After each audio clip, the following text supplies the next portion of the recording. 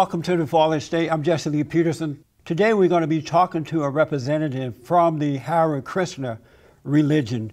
Hare Krishna movement came to the United States about 50 years ago, and I have with me Ph.D. Goswami. He is a senior leader of the International Society for Krishna Consciousness. And you also have a Ph.D. and you speak 7 fluent languages.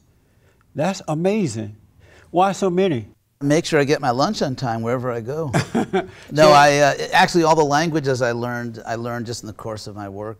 That's amazing. So how long have you been a Hare Krishna? 48 years. 48 years. And what were you before that, prior to Hare Krishna? Well, I was a student in Berkeley. I was born in a Jewish family, but I never thought of my adoption of this spiritual path as changing religion. I didn't have a sectarian idea that I'm leaving one religion and joining another. I thought I'm simply taking on the spiritual technology. So were you participating in the Jewish religion prior to becoming a Hare Krishna? Yes, oh, okay. And I still do. You still do? What's the difference between the Hare Krishna religion and the Jewish religion? Well, first let's talk about the similarities. They're both strongly monotheistic, believing in one personal God. In what is called Hinduism, that's the whole story. Hinduism is actually a recent word. In the traditions, let's say, if they come from India, and also in Judaism, there are many, many different forms of Judaism. The tradition we follow, which is called popularly Hare Krishna, is actually an ancient tradition from South Asia called Vaishnavism. So let me ask, I don't understand why a Jew would want to become a Hare Krishna when you already have it made. You're the chosen one. Actually, if you study the Jewish tradition, to be chosen is to be chosen as a servant of God, to follow God's will and to teach other people in the world about God.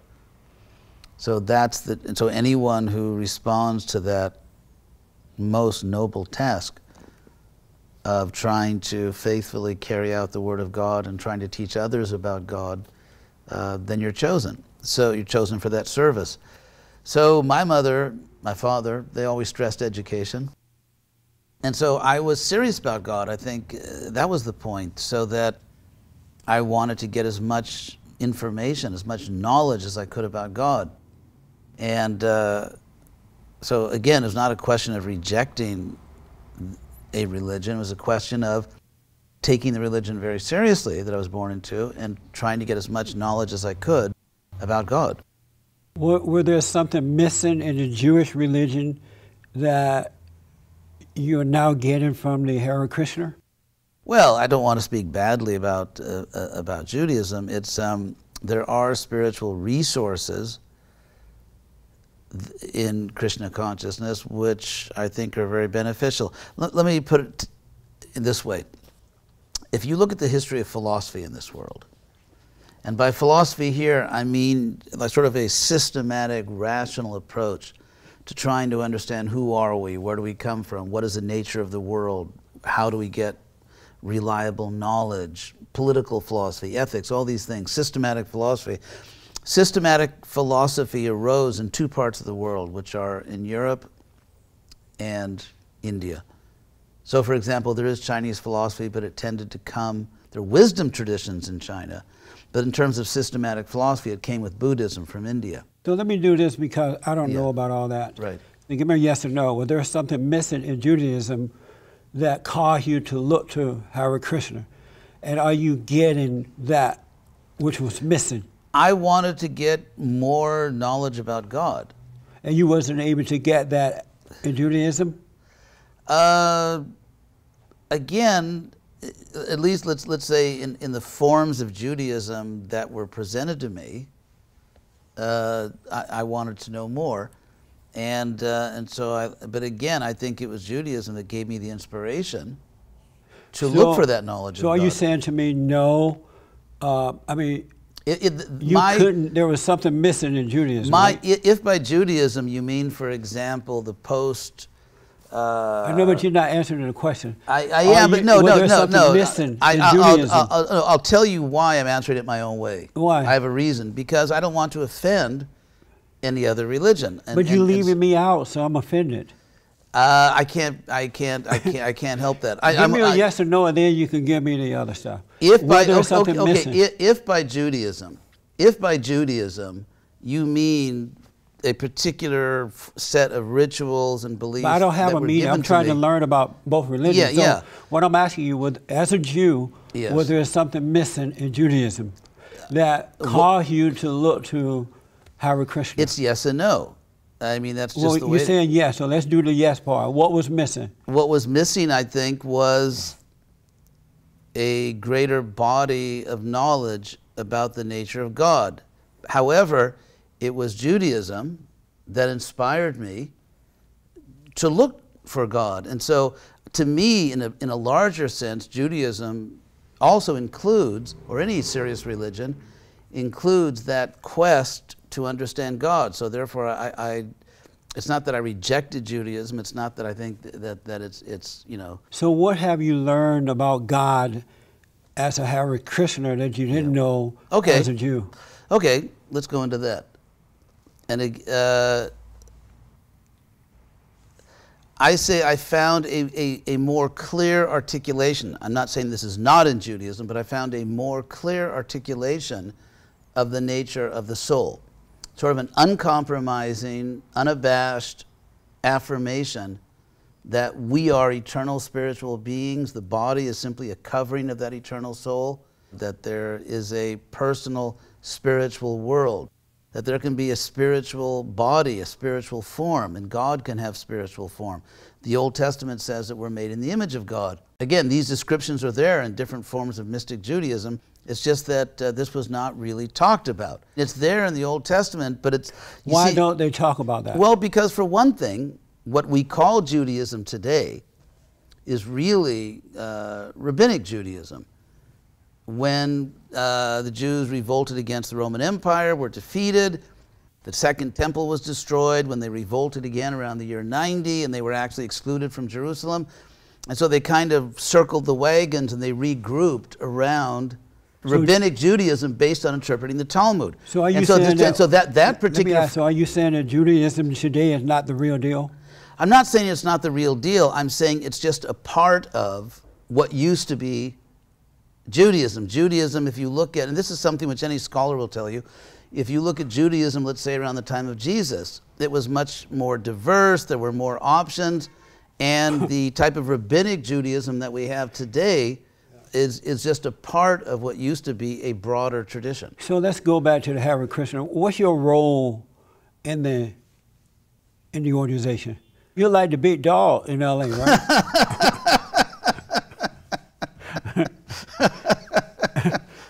right? Well, it's an organization, institution, has different positions. So I am a guru in the sense that I'm authorized to formally initiate new disciples or new members. The guru-disciple relationship is an important part of the traditions that come from India. I'm also what's called a sannyasi, which is like a priest. It means I was married when I was much younger, and I gave up family life and I dedicated myself to teaching.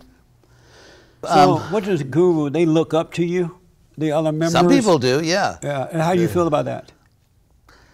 I feel that, that with great power comes great responsibility. So I think whatever position I have, whatever respect I get, it's not meant for my own selfish gratification. You like being a guru? I like getting the job done. How about do you like being a guru? You know, it's irrelevant to me. It's not something it's just like, do I like driving down Pico Boulevard to the studio? So do you like being a guru? No. What I like is trying to do my job, and my job, as I understand it, is to try to bring spiritual knowledge into the world, try to make the world a better place. I mean, everyone should know by now there's something wrong with this world. Yeah. So if you want to build a house, do you enjoy having a toolbox? Yeah. So I appreciate the fact that within this culture I operate in, the spiritual culture, that I have some tools that I can use, try to get the job done. So you had a family prior to Not children, becoming, but a wife. Just a wife, prior to becoming a Hare Krishna. Oh, no, prior to becoming a sannyasi, a renounced preacher. Oh, I see. And so did you get rid of her because of the promotion? I don't think I got rid of her. Why did you? She's a great person. She was. Is she a Jew? No, she was actually American-Italian from Revere, Massachusetts. She is I think, an exceptional person and an exceptional teacher. So why did you stay with her then if she's so exceptional?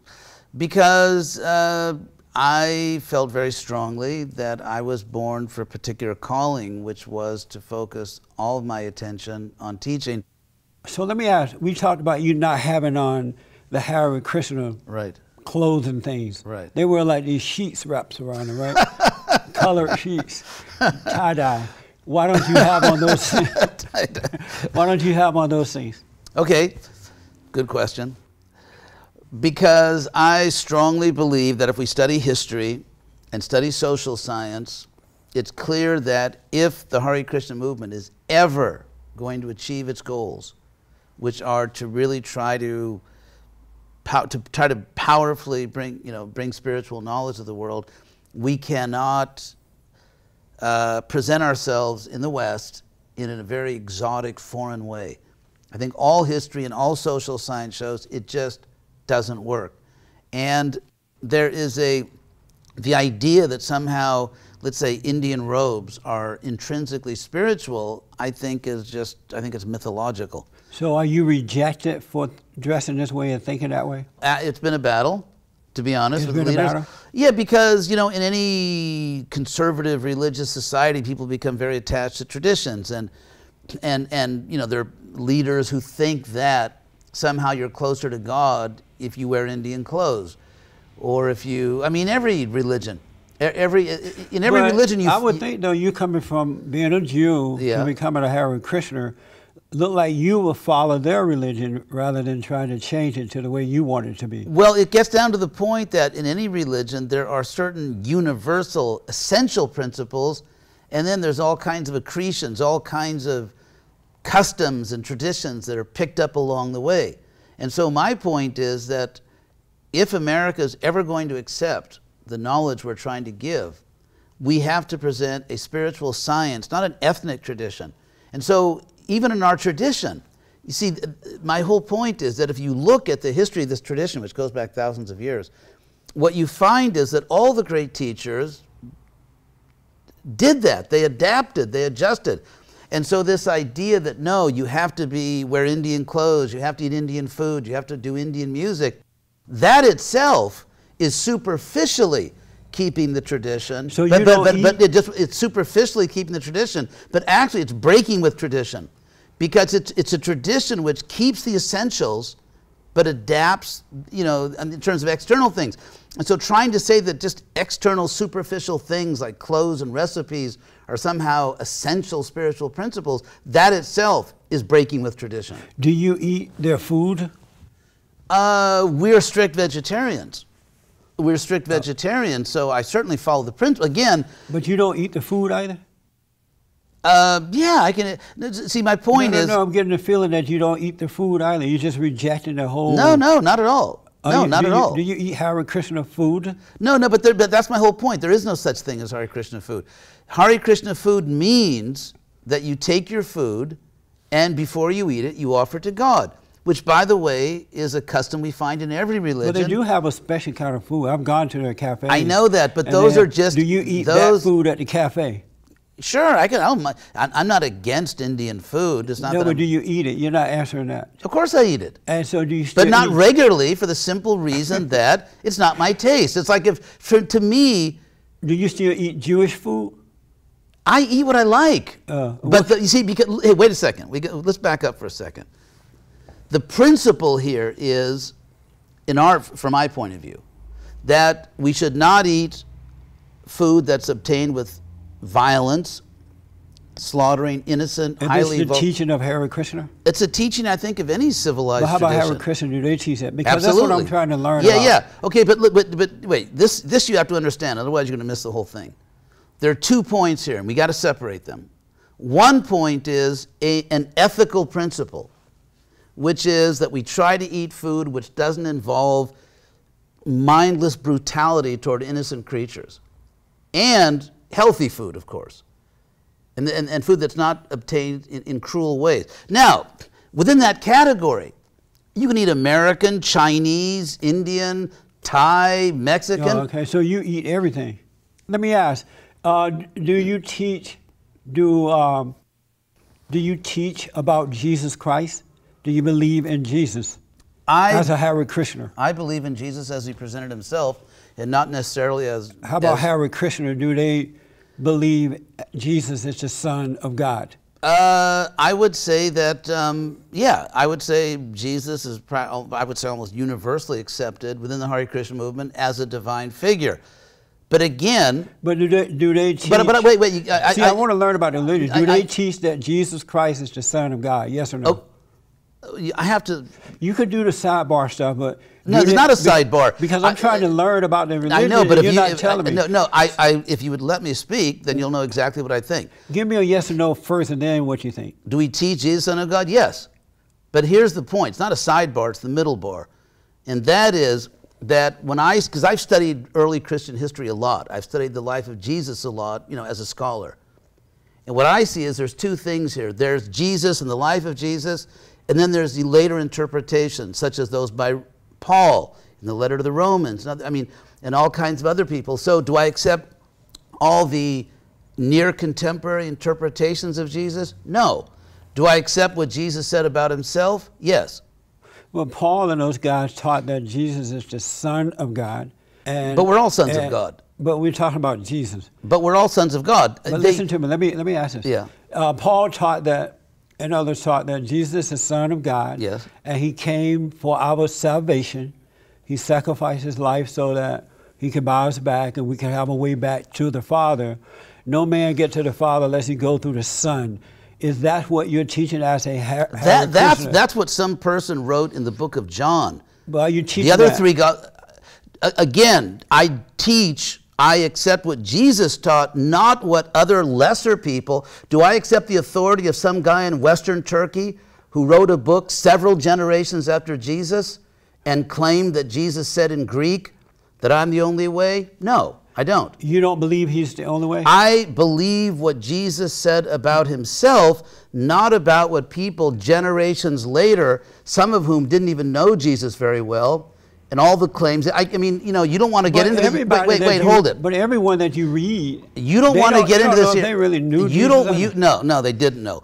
If you look at the letters, Paul is almost half the New Testament. His letters and people who were his assistants, like Luke, who was his secretary.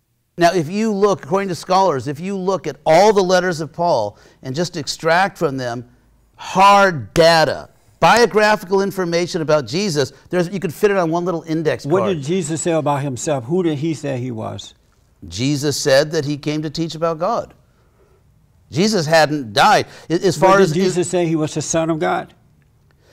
Calling someone the Son of God, no, that's not what I asked. Did Jesus say? Jesus claimed we are all sons of God. You're not answering my question again for some reason.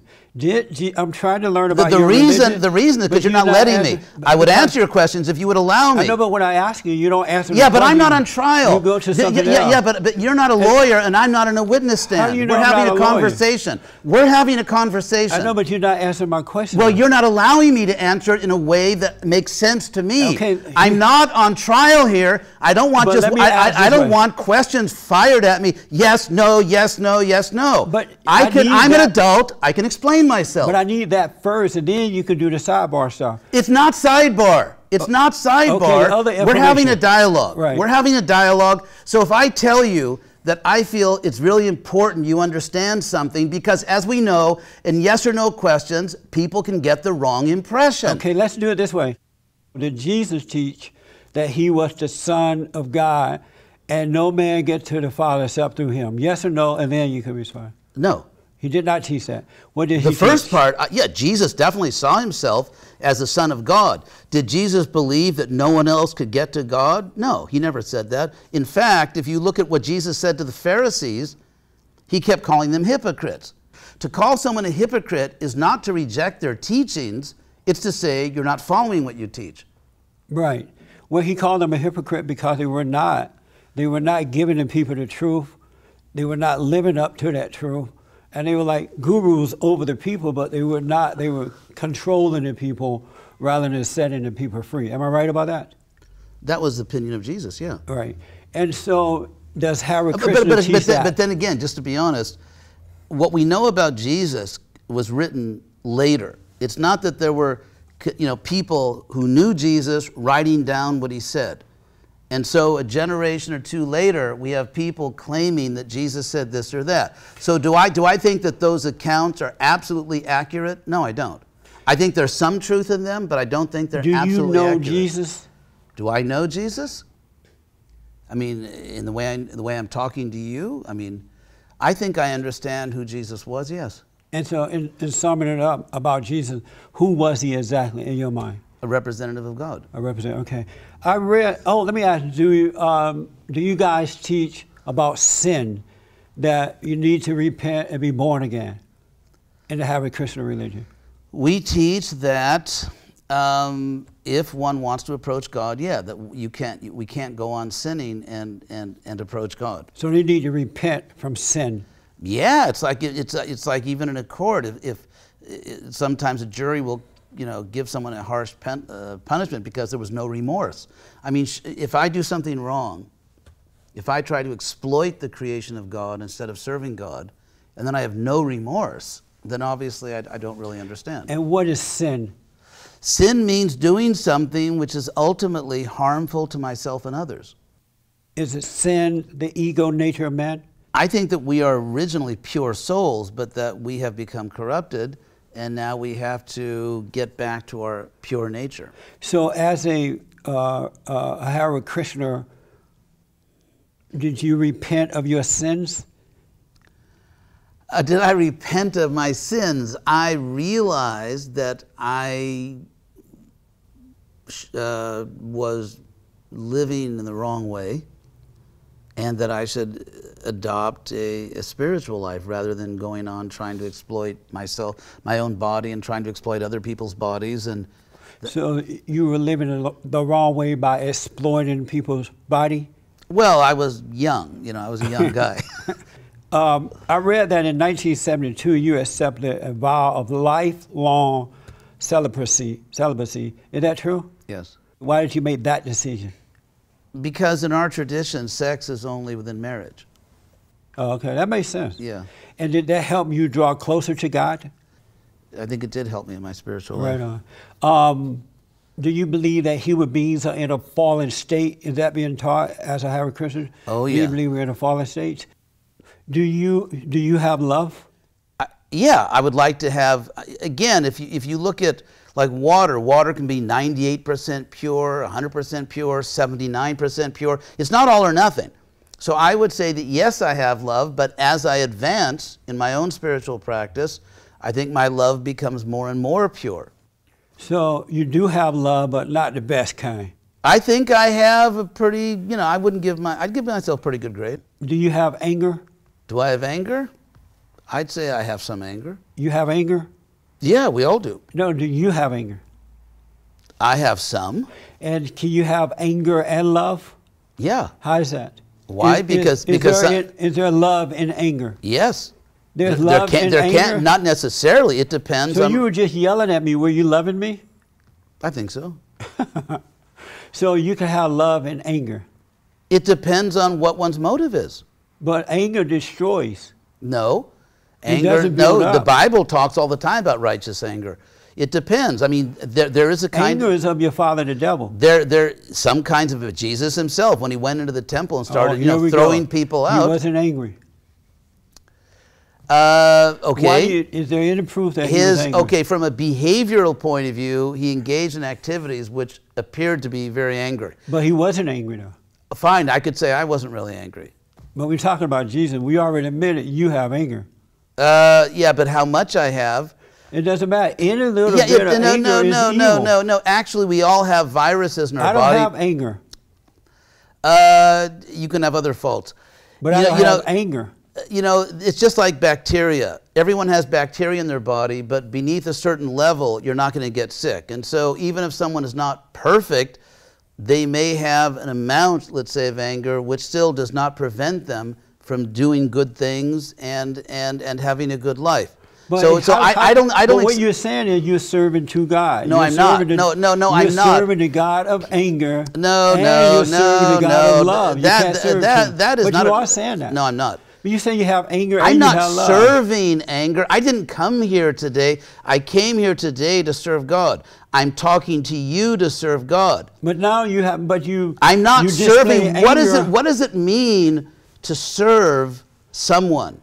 To be a righteous man representing your Creator. To serve. No. I think you're wildly exaggerating what's going on here. I mean, to serve someone. I'm not serving anger. I'm not dedicating my life to serving anger. But you are serving. When it comes, it destroys. You see, this idea, and in that moment, you're serving it. This idea that you're either absolutely perfect or you're absolutely bad, I think is madness. Why is that? Why? Because I think it's not the real world. It's just like, for example, you may make a rolling stop when you're driving through LA at a stop sign, but it's not that therefore you're taken to jail and executed. I mean, there are degrees. Degrees are significant. But what does that have to do with being a good person or a bad person? I think that the fact that someone at some time in their life may get a little angry doesn't mean. Well, then you're better than everyone. So right. That's what I'm trying to tell you. You can't serve two gods. So if you have anger. I think I could just to be very honest with you, because you're honest with me, I could make, based on this short conversation, I could make a list of certain behavior traits in you which I might not consider to be admirable. Like what, for example? I don't want to get into that. No, tell me. Love me enough to tell me. Okay, I don't think you're a good listener. You don't? No, not at all. Why not? Because you don't listen. Because I say something and then you misrepresent it, and then I say it again. I would ask you a question and you would go all around. That's your opinion. I think there's a certain kind of respect we can show people where we allow them to explain things in their own way. However, okay, so look. I mean, frankly, based on this conversation, do I think you're morally superior? No, I don't. You don't? No. Now you're judging me. No. You just say that I'm this and that, and now I'm just saying what you said about yourself. You know, Let me ask you. Anyway, my consolation here is I think that a lot of people that watch this show in the future will understand what's really going on here.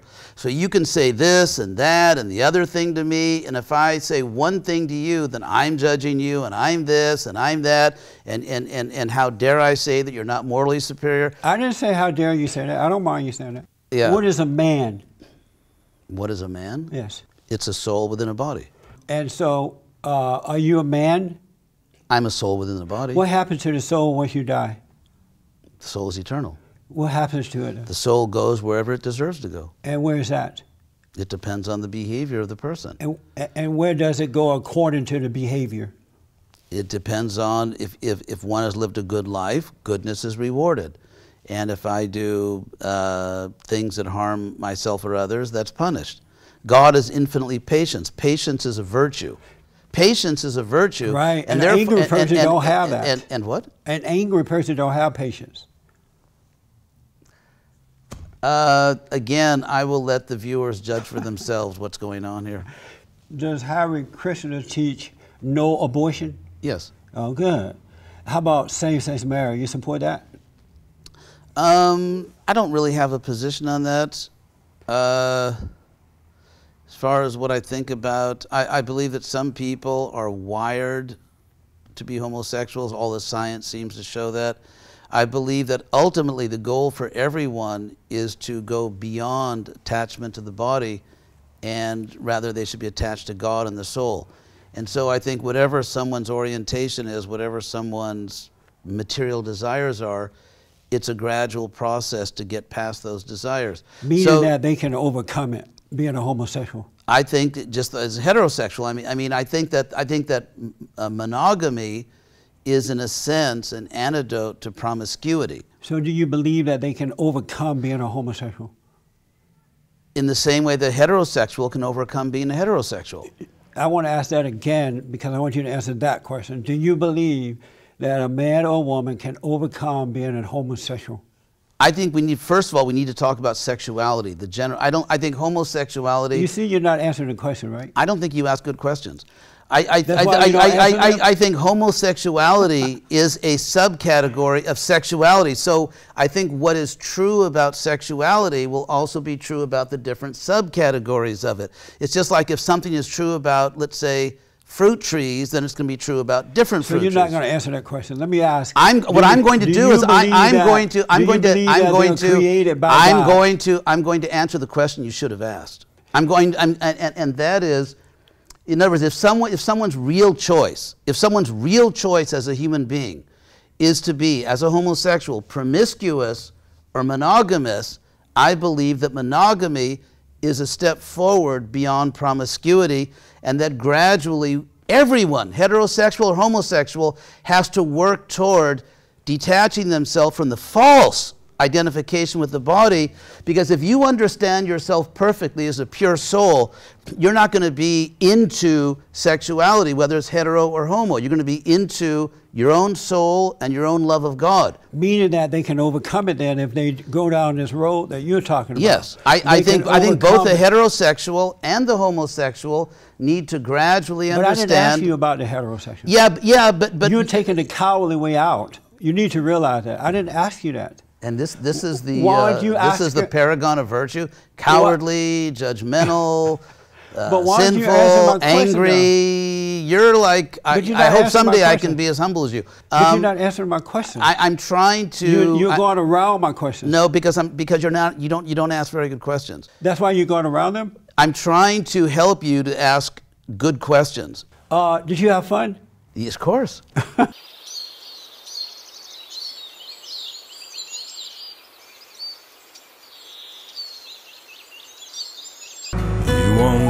Quench this glow, you won't stem this tide. For your conventions are ruin, your tools are death to me.